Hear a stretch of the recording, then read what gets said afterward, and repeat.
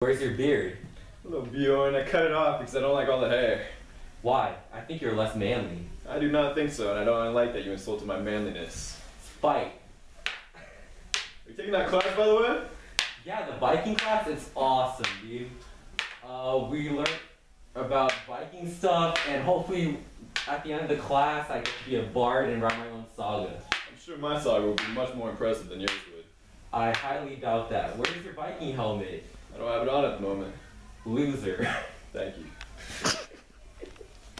Hi, I'm Dr. Coleman. If you're interested in the Medieval Sagas course, you will read stories such as Beowulf and the Poetic Edda, and other stories from northern tribal groups during the medieval period, and learn about their culture. Additionally, you'll learn how to write a saga, and in the end, you'll write your own saga to show how cool of a bard you are. So if you're interested, please sign up for this elective that's for upper school. Thank you.